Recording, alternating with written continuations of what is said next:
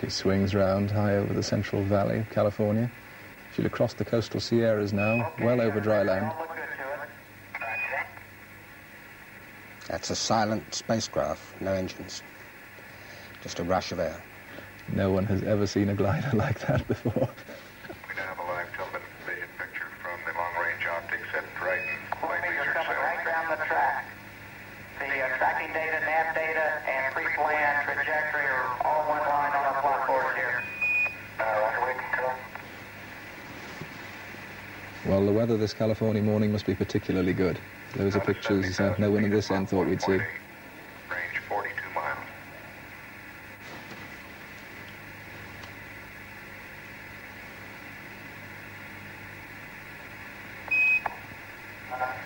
Columbia, we show you very slightly high in altitude, coming down nicely.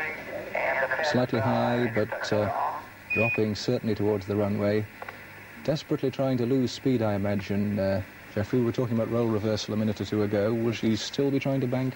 Yes, one of the techniques of a glider when you have no engines is to widen your track, and that means banking quite a bit to port and then back to starboard, and that's how you can vary the distance.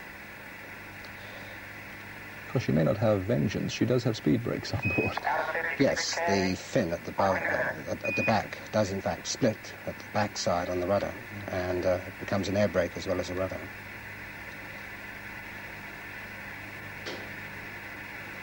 Yes, it's low for spacecraft, but it's about Concorde cruising height.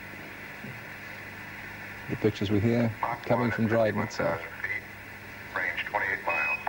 This is 20 degrees flat path. That's about 7 times the descent rate of a civil airliner.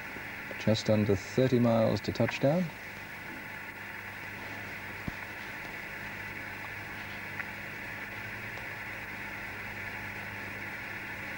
No sign of any problem. Everything looking good. Even less. Columbia, you're approaching the hack now, right on the money.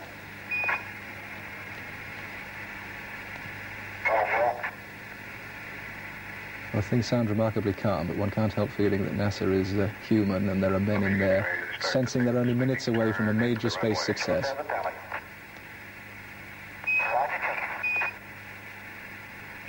And crib, altimeter 3009.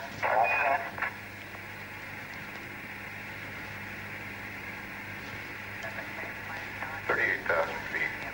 Range 19. Well, from here in Britain, the pictures look stunning. I wonder how they look from Dryden itself, where Kieran Prendeville hopefully is waiting to tell us how things are looking in California. How does it look, Kieran? Hello, yes.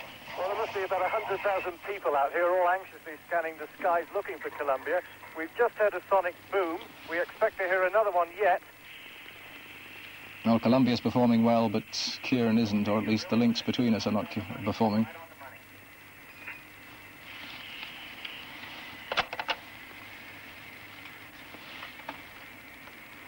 And we're seeing 1.3 Gs coming around the hack.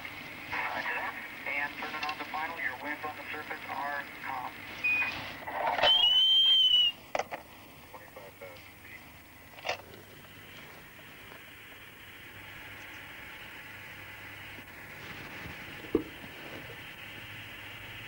1.6. Range 13 miles.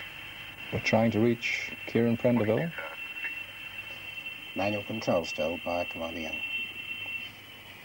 Control looking very smooth. Speed brake at 40 knots. We have a television picture now. That's one of the chase aircraft with cameras. They have several aircraft up just to look out, and of course that's now looking at an incredible shot of the shuttle. Right on glide slope. Approaching center line, looking great. So she's made the sweep from east of the airfield and is now making her approach presumably in a westerly direction, Jeffrey. 15 to 20,000 feet coming in from the west. Coming down quite steeply. We don't have... 71 knots.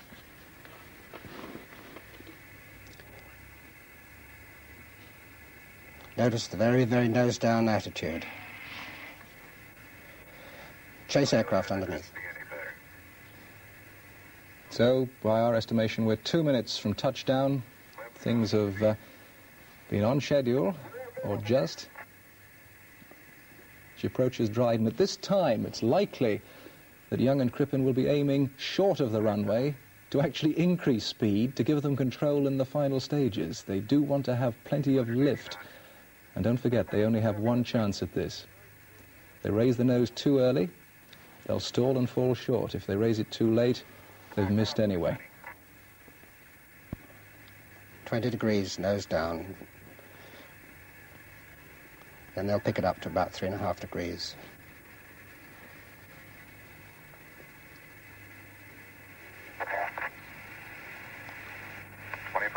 Clear. On the final approach. Up to 3.5. There it is. They've got 5 miles 22 seconds runway ahead of them. Touchdown. The crew below the landing gear. Very. You're coming. You're down. 50 feet. 40. 30. 20. 10. 5. 4. 3. 2. 1. Touchdown. Nose gear, 10 feet.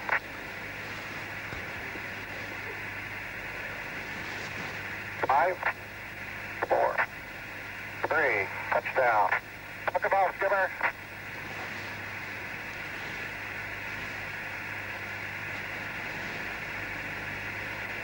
Well, Jeffrey Pardo checked his watch. Was she on schedule? Yes. What an amazing picture. Oh, that's terrific. Welcome home, Columbia. Beautiful, beautiful. Can't see any tiles missing.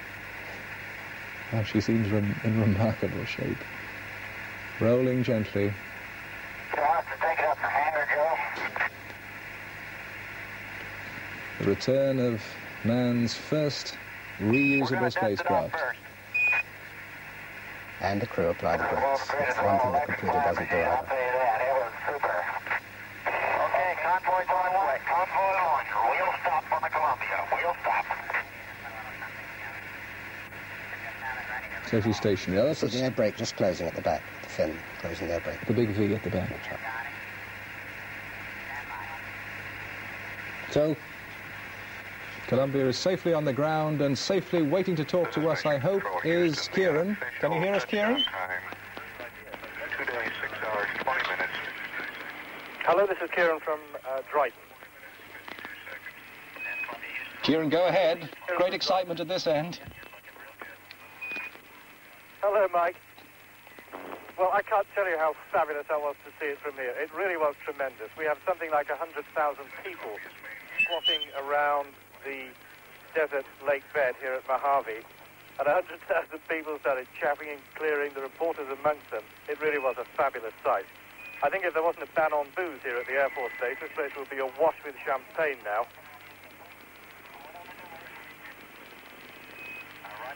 Now, we shan't see the astronauts climb out of the orbiter for quite some time yet, because, of course, they have to make it safe.